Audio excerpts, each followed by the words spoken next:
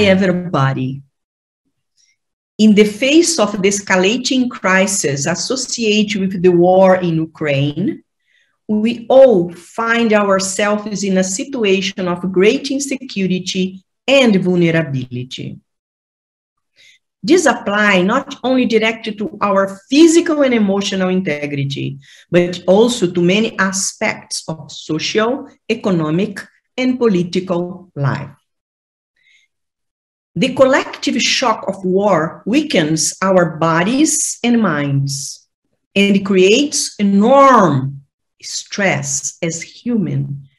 We only experience such stress in extreme situations that take us to the breaking point. When we are experiencing this level of stress, we must take the time to try to find some safety in order to continue to live our lives. We all, from the global SE, Somatic Experiencing Community, we are so, but so sorry for this deep and cruel pain at the moment. Our hearts and thoughts are with you. Trauma is the result of overwhelming from shock or from extreme stress affecting the brain, mind, psyche, but most fundamentally, it manifests itself in the body. The body becomes trapped in a high level of nervous system activation or overwhelming that causes us, a person, to lose the genuine capacity to interact with life in a healthy way. When trauma becomes stuck in the body, it can also be healed through the body. Trauma experience dissociates the person from the awareness of the present moment, and it can lead to a feelings of helplessness, particularly if the trauma is from a situation like a war.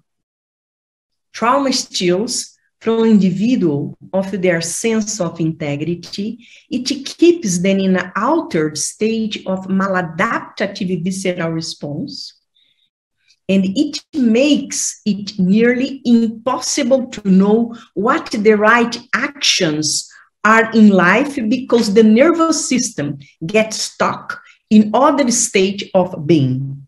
Shock and trauma make normal living nearly impossible.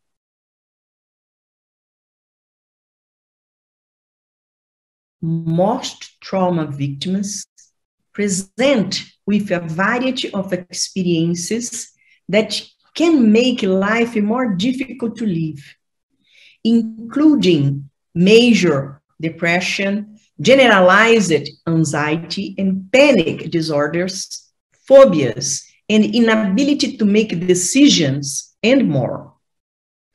When a trauma becomes trapped in the body, we must immediately help the affected person find a new, safe experience in the body.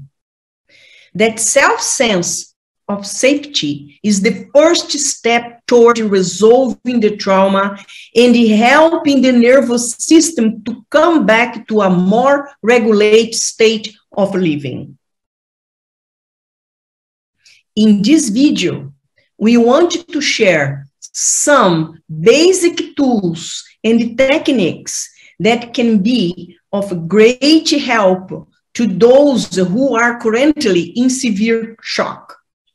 These simple techniques applicable by anyone and under all circumstances can help you gain access to the body awareness and senses. Also, a felt sense of safety within the body. Only by being fully aware of your living body and present in here and now, it is possible to transform the traumatic memories in a such way that you can be able to move on and engage in life again. We hope this video can help you to find a little more easy and more regulation when life remains so difficult. The first aid, or the model of implementing, is an understanding that our nervous systems under threat are retuned to be hypersensitive. So we become tuned to detect threat. So the first thing is quiet, safe environment. Quiet meaning no background noises, especially if you now have escaped bombing and sounds of concussion bombs and the trains and the noise and the chaos, that the nervous system of your clients, of the refugees, can calm down, can give up its hypervigilance. To do that, you have to have an environment, whether we call it a clinical setting or a home, in which the background sounds are basically calm, that there's not busyness going on. So the nervous system has to be in an environment in where it's not going to be easily convinced that it needs to maintain its hypervigilance. That hypervigilance has to be downregulated. That's I would say, the first the first act of a first aid kit to, in a sense, calm the situation, to enable the individual's nervous system to calm. So it's a more containment and quiet rooms, quiet delivery spaces of therapy.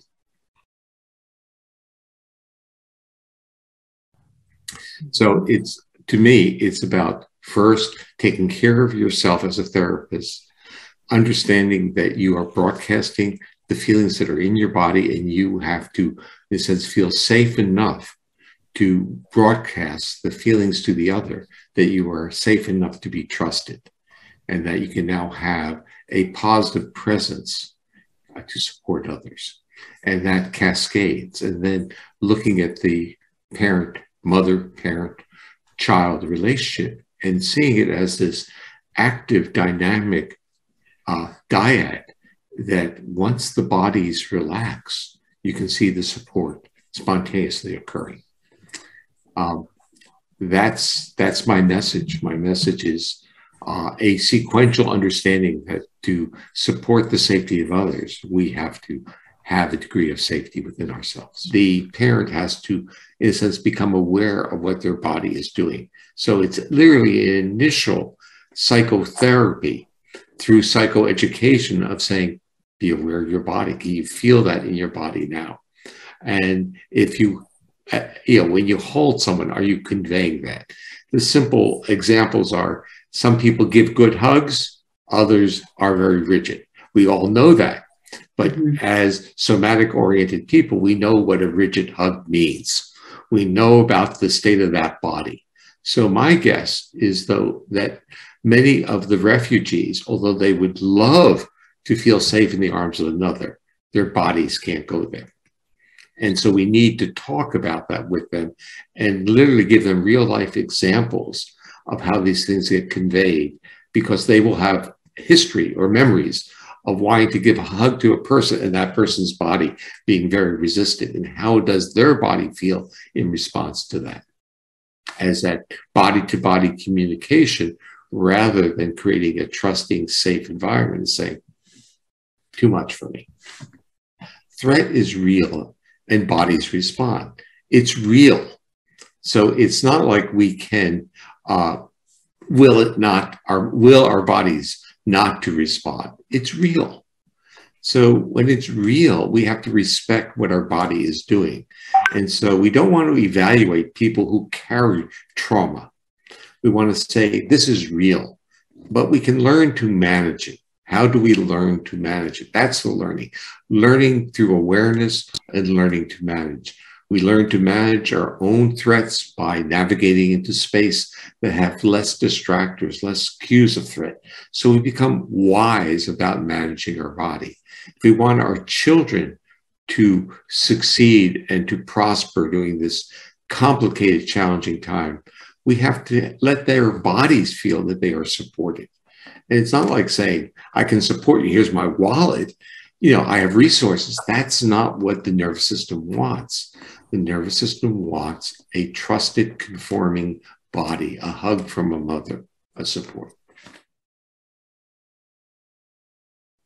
These exercises helps the person increase his, her presence and feel more stable and grounded. So you're going to do a balance between the front and back and receive the support from the grounding, okay?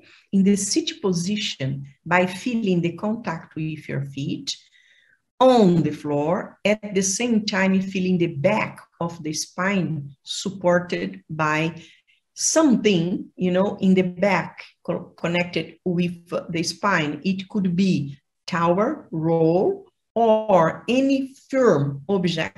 There you can see some kind of noodle or spaghetti that we call. Places in a vertical on the back of the chair in contact with the spine. So you press down both feet at the same time pressing against that firm object in the vertical line. And you notice what is happening there, okay? So you can see that the weight is resting toward to the support. So gentle, push the feet well rooted in the floor, also perceiving gravity, the weight of the spine on the backrest. Breathing calmly. Take a deep breath, yeah. Notice what is happening.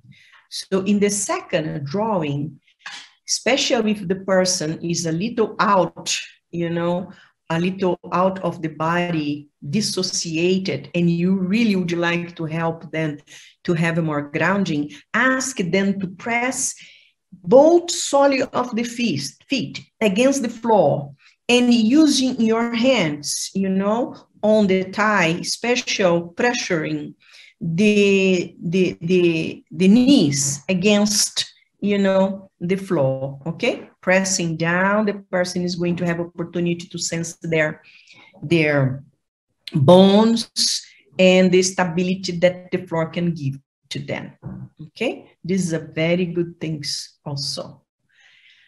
So after that, come back, return both soles of the feet like you see in the third draw, feeling the body connection to the breathing with movement. Inhale and exhale and sense what the sensations comes to you.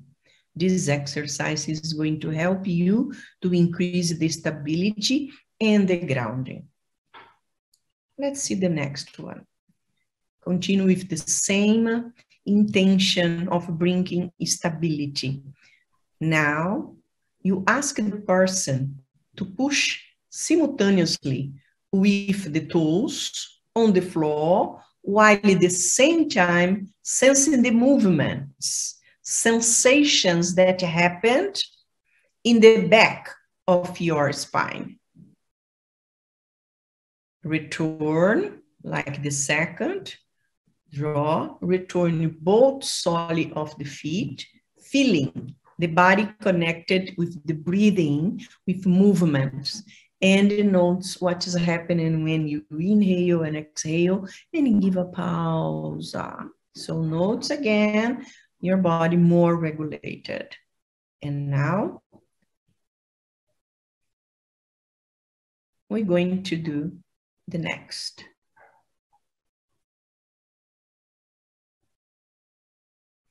Ask the person to push simultaneously with both heels on the floor while at the same time sensing the movements, sensations of the anterior part of your body. So what's going on in your belly, in your chest, sensations in the upper body, in the shoulder, what is happening in the anterior part as you press down the heels. Take a deep breath and notice what is happening. So allow the heels and the sole of the feet stay on the floor like the second picture. Yeah. And returning the sole of the feet, feeling the body connection with the breathing, with movement and breathing. Okay. Inhale and exhale, giving pause.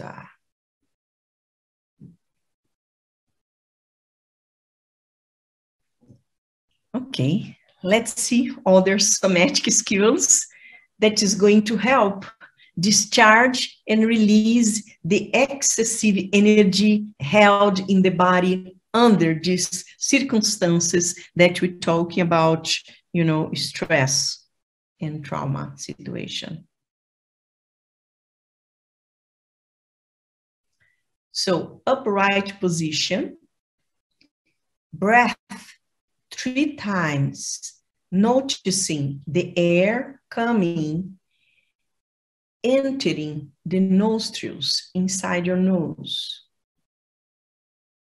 Take deep 3 breaths, 3 times or more if you need. Just note how it goes, how it travels to the body. Take a moment.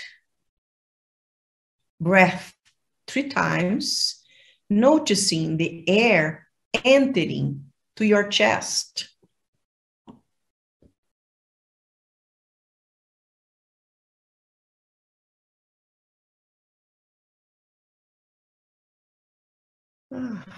Notice the air coming inside the chest 3 times. Give a pause. Breath 3 times now, noticing the air entering to the belly 3 times. If you need more often, no problem. This is great. So now, breath,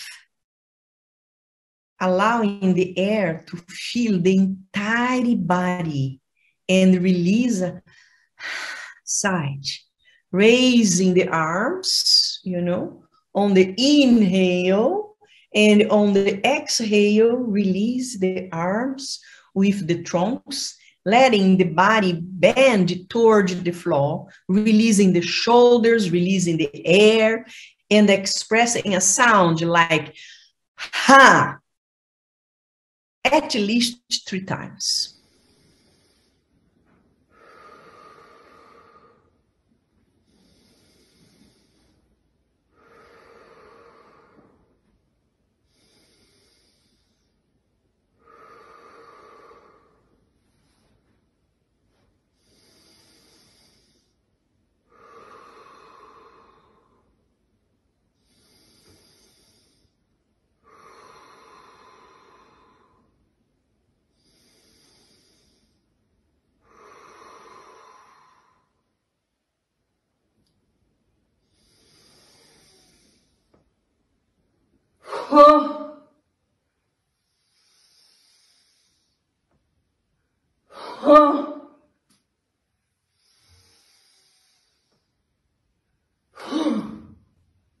Observation about this exercise.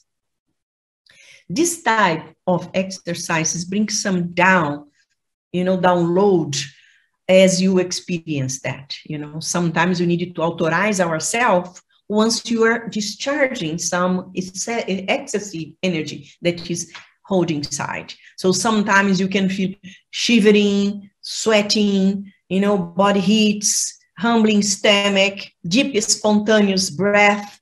Sometimes you want to cry, laugh. It's okay. Okay?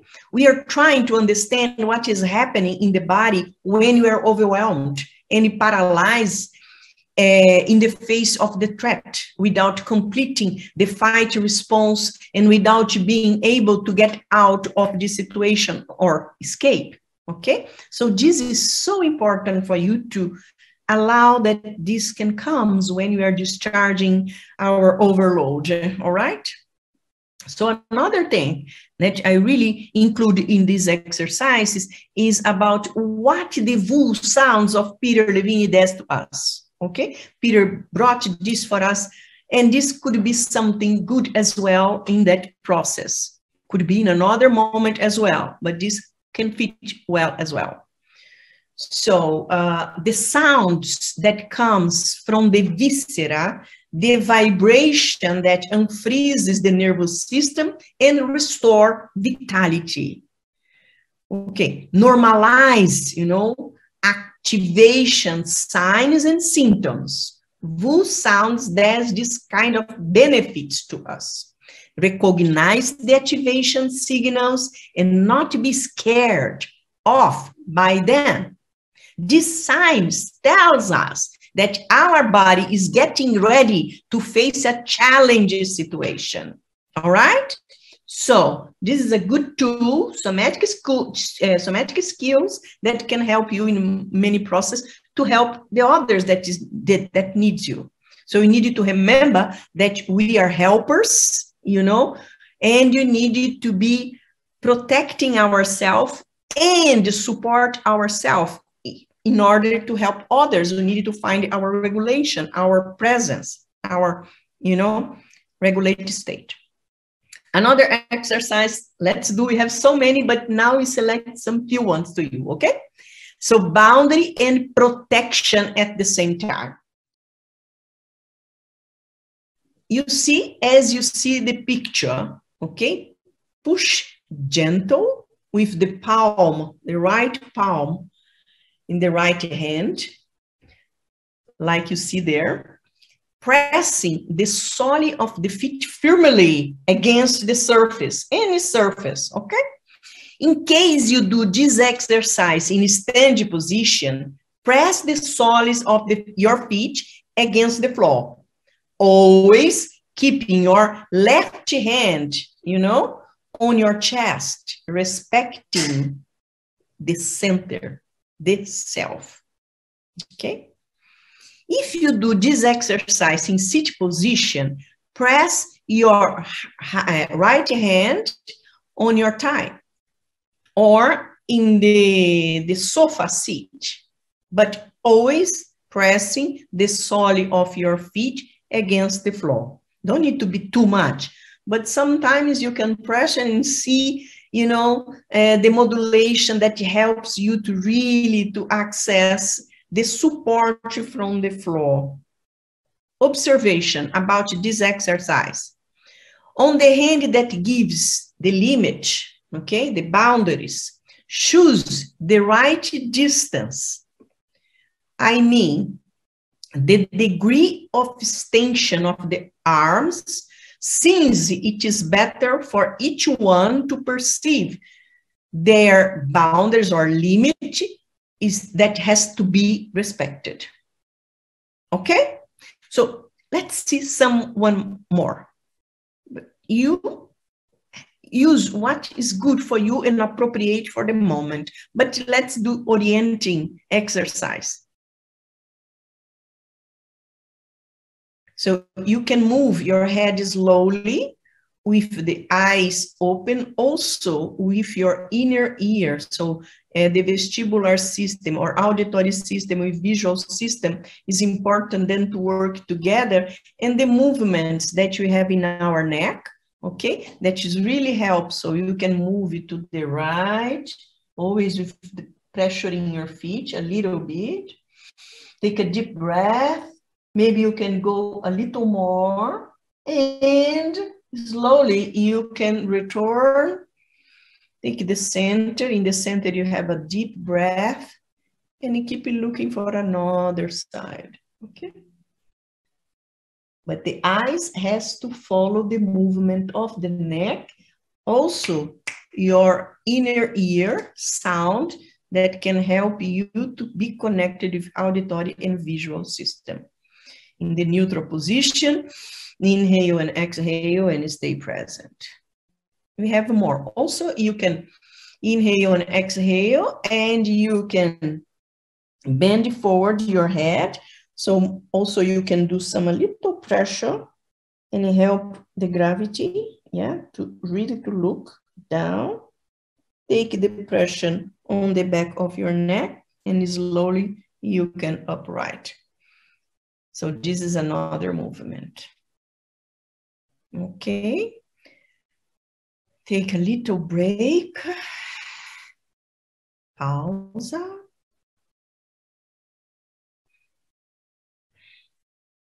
So now is another movement that you can raise up the arms upwards in the seated position and lean the entire trunk forward from the pelvis. Exhale, flexing the trunk until touching the chest on the thighs. Some can reach the floor with their hands, some not. Don't force.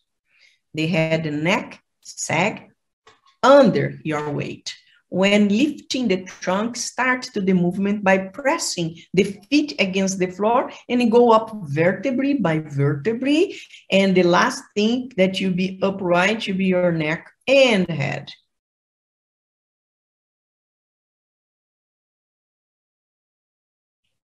Another exercise that you can help in the community with women that need to protect their children. So you as practitioner, is your task to help to create an environment with relative safety, because we know that threatening is everywhere.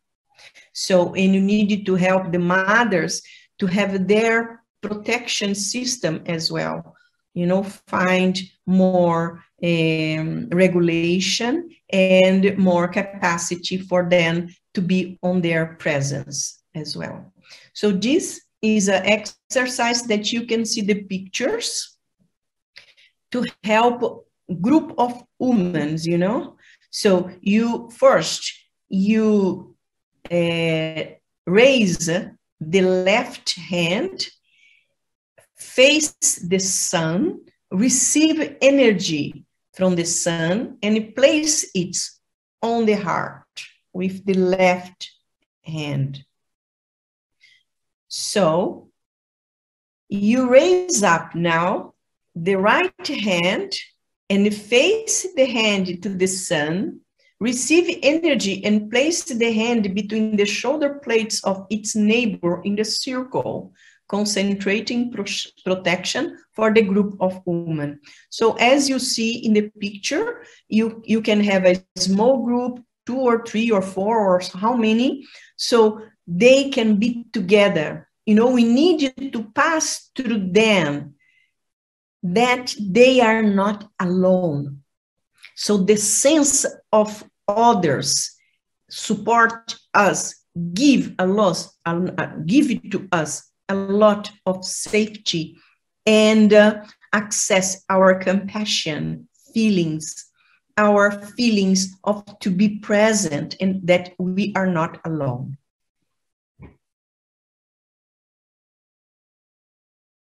So now, with so much threatening, so much images, so much sound, too much information right now.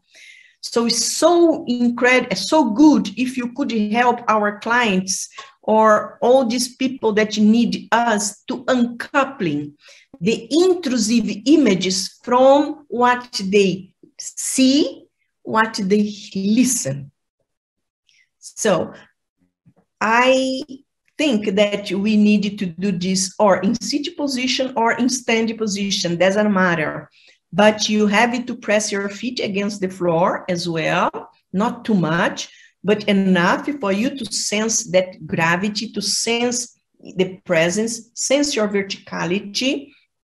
And if so, with the feet on the floor, of course, in a sit position or stand position, place the back of your both hands covering the eyes. And like you see in the picture, you move your hands away, also moving away together the image that are being repeated and intruding, come inside of your eyes. So when you do that, so you're going to help your client.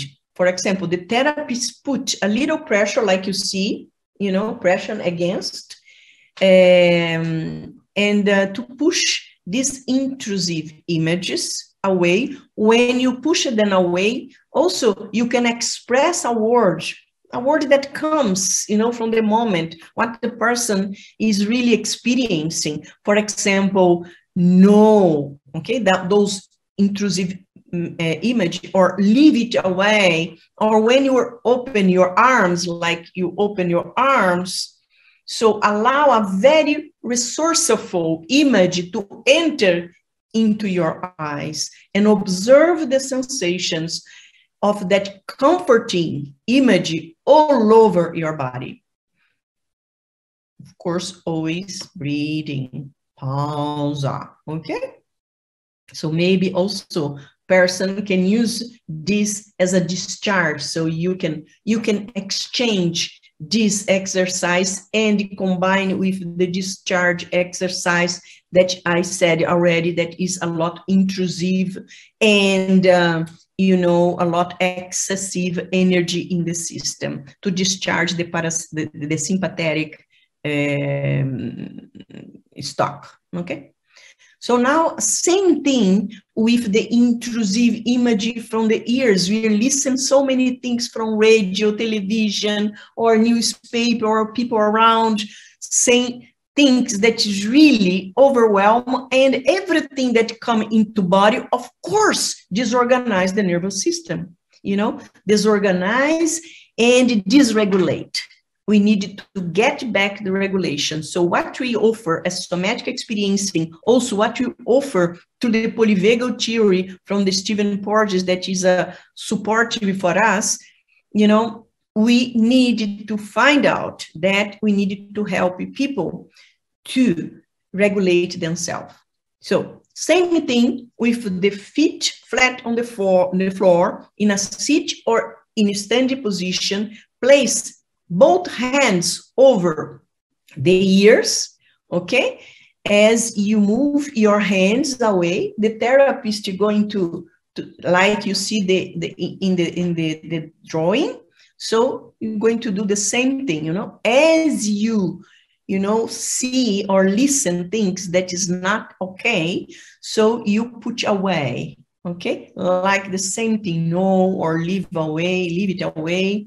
And when you open your arms, allow that resourceful image of that comes to your ear, like a music, like a sound of ocean, enter softly inside your ears. And of course, observe sensations and the comforting image all over your body. That's it. So this is from Peter Levine, from his book, okay? So you be very comfortable in a chair. Allow the weight of your trunk rest towards the pelvic, and allow your legs, you know, be very resting, and the weight of the feet rest toward to the floor. Take a deep breath. Take a pause. Start to listen the heartbeat. Yeah, take very calm breathing.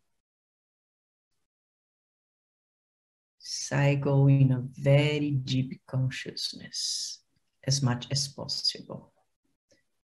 Observe your shoulders resting toward to the trunk. And take your time. Take your time. Now you get the right hand and cross your trunk, the other side, and put under your left arm the hand in the ribs. And just notice how is to sense protection in the left side of your body that is placed in the ribs. Take a deep breath and cross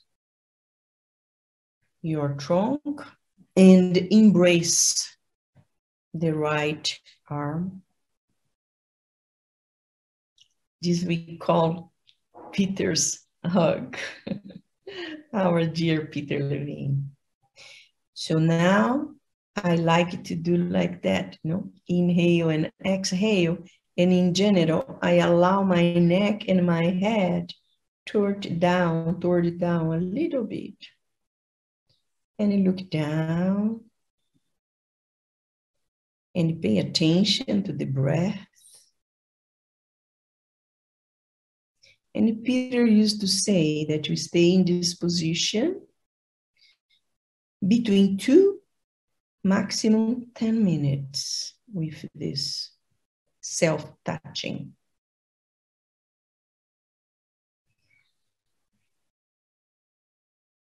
It's very benefit because you are giving containment between the thoracic zone and visceral zone, and allow the body calm down from each breathing cycle.